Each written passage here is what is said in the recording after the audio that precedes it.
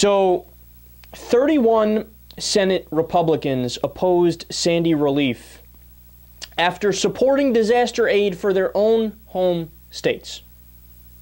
Now, we had discussed the preliminary bill. There was a $9 billion bill that was passed a couple weeks ago, right? And we discussed the number of Republicans in the House who voted against that. Well, now we finally got the passage of the full bill. The full bill was about $60 billion. This part of the bill was the bulk of the bill. $50.5 billion was in this bill. And look, I mean, you would think that after, the world flipped out, when we found that there was a tremendous number, 60-something Republicans, if I'm remembering the number correctly, of people that voted against the $9 billion relief bill. You would think that after everybody flipped out, and look, credit to Jon Stewart, did a great thing about this. You heard, honestly, even on CNN and some of the more vanilla news stations, even they were like, yeah, what are you doing? Yeah, what are you doing? Why are you voting against this? That's crazy, right? But again, apparently the Senate did not learn their lesson, and they decided to vote like Neanderthal, barbarian, knuckle-dragging morons. So listen to this. The Senate passed the long delayed, it's longer than we were expecting now. There have been a lot of people that have desperately been waiting for this money. The $50.5 billion Hurricane Sandy relief package.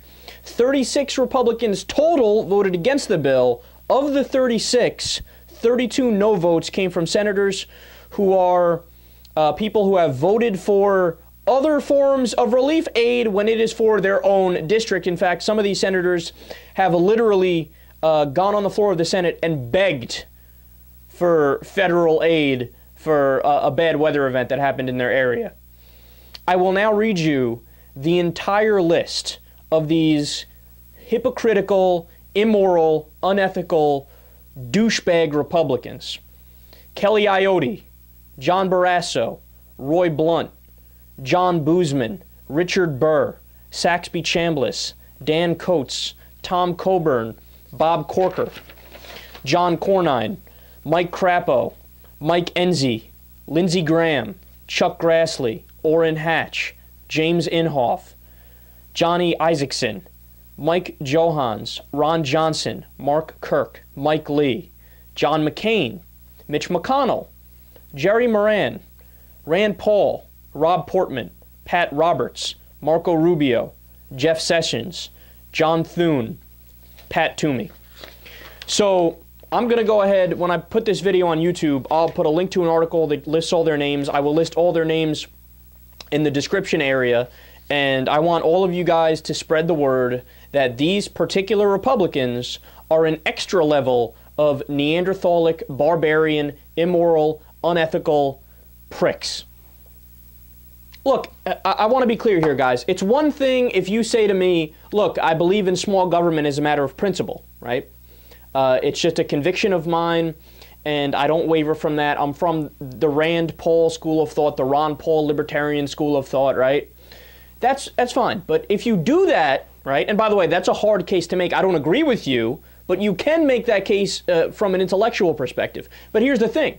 If you take that position, the only way you're being intellectually honest is if you say, hey, you know what? I believe in this whether or not it's for people in my district or whether or not it's for people who were affected by Hurricane Sandy in New York. But that's exactly the thing. These 31 Republicans, there's no principle that they're voting on. There's no belief system. There's no philosophical position. They're just flat out immoral, unethical douchebags who say, when it's me and when it's people in my district, I want you to run in and give me all of the federal help that I ask for. All the time. Whenever I want it, you give me the federal help, right? But when it's people I don't know in a different state, fuck them, I don't know them.